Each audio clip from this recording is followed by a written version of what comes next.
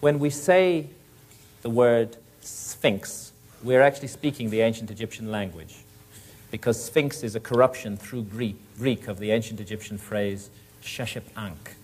And Sheshep Ankh means living image, living image.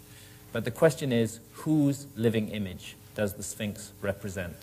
Egyptologists think they know the answer to this question. And their theory about who the Sphinx represents and about the age of the Sphinx, their opinion on this matter, is falsely presented as fact in all our textbooks and all our encyclopedias.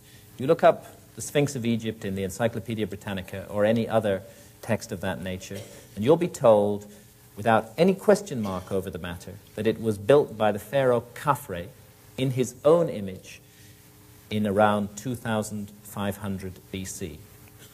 And yet, the Great Sphinx, like the pyramids, is an entirely anonymous monument. And since it's carved from raw stone, we have no objective way of dating it. What we're dealing with that attribution to Khafre is purely and simply Egyptological opinion.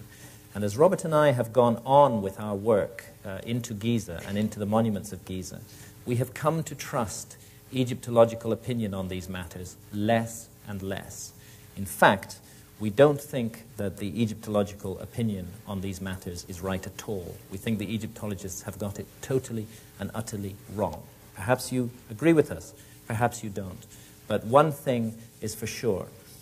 It's very bad scholarship that the opinion of scholars should be presented as fact when it isn't fact. Let's see what the Egyptological opinion about the identification of the Sphinx really rests on. One thing it rests on is the face of the Sphinx. Egyptologists tell us that this anonymous monument looks like Khafre. And they say that because there are a few statues of Khafre that have survived which actually have Khafre's name on them.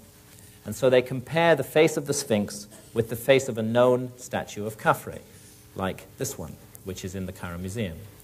And they tell us that the two faces are identical. Well, we don't see it that way. We don't think that the two faces look similar at all. We think they look very different. But don't take our word for it, and don't take the word of Egyptologists for it. The person who really is an authority on faces is somebody like a police forensic artist, somebody who's made a lifetime study of the similarities and differences between faces. And back in the early 1990s, colleagues of ours, led by John Anthony West, brought a police forensic artist to Giza, Lieutenant Frank Domingo of the New York Police Department, with 20 years on the force. And he did a very careful point-by-point identikit comparison of the face of the Sphinx and the face of Khafre. And here are some of his drawings. What he concluded is that he just couldn't understand why Egyptologists were under the impression that the Sphinx looked like Khafre. He saw no resemblance between the two faces at all, and when he compared key angles of the faces, he concluded, he swore an affidavit to this effect, that whoever the Great Sphinx's face represents, it certainly does not represent the face of Khafre. The angles of the face are completely different, and he, in fact, concluded that the Great Sphinx represented an individual of an entirely different race from Khafre. Okay, so that dismisses the facial similarity view that Egyptologists wish to foist on us. What else do they base their attribution of the Sphinx to Khafre on? They tell us that there are certain texts around Giza which say that the Sphinx was built by Khafre. Let's look briefly into this issue. Let's start with a text that was found at Giza which says very definitely that the Sphinx was not built by Khafre.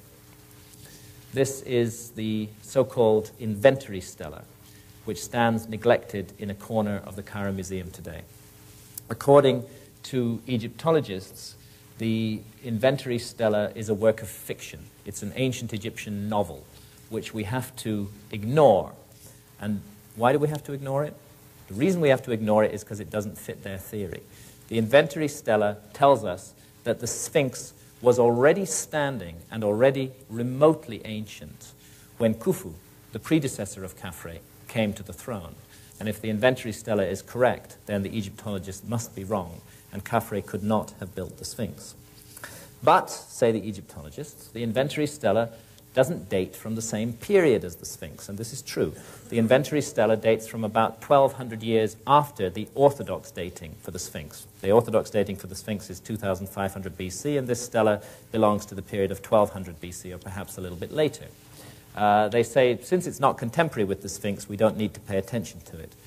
But yet, with that amazing double standard for which Egyptologists are the world leaders, they base their attribution of the Sphinx to Khafra on another piece of text, which also is not contemporary with the Sphinx, and in which, in fact, dates from the same period as the inventory stela.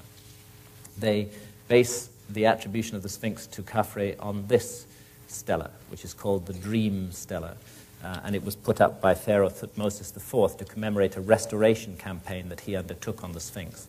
And on this stela, amongst many other interesting texts which Robert will review, there is one single syllable, kaf.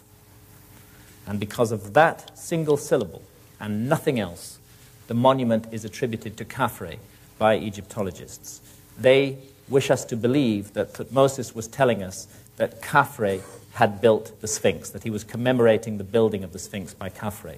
He might equally well have been telling us that Khafre was an earlier restorer of the Sphinx, or he might not have been referring to Khafre at all, because it's just a single syllable kaf. So, on such flimsy foundations, perhaps the most important monument of the ancient world has been attributed for the last century or so to a particular pharaoh in a particular epoch. We think that it's vastly, vastly older than that. And I'm not going to go into the details of that. Robert will give all the details in his talk on Keeper of Genesis. But what I will briefly mention is the geology. Between 1991 and 1993, the Sphinx was studied by Professor Robert Schoch of Boston University, a leading geologist and one of the world's recognized specialists in the weathering of limestone. And he was brought to the site by our colleague John Anthony West, who had noticed these curious erosional features on the side of the Sphinx, and particularly prominently on the trench of bedrock out of which the Sphinx is cut, which obviously was made at the same time as the Sphinx. This undulating profile, this scalloped undulating profile, and these vertical fissures that run down through the rock could not have been caused by sand erosion, and they could not have been caused by wind erosion. They could only have been caused by one thing, and that is exposure to a very, very, very long period of heavy rainfall. And Professor Robert Schoch has put his reputation on the line, and he's subsequently been endorsed in this matter by hundreds of fellow geologists and opposed by very few, when he says that what we're looking at on the Sphinx, these, by the way, are later restoration blocks, what we're looking at on the Sphinx and on the surrounding trench is classic precipitation-induced weathering.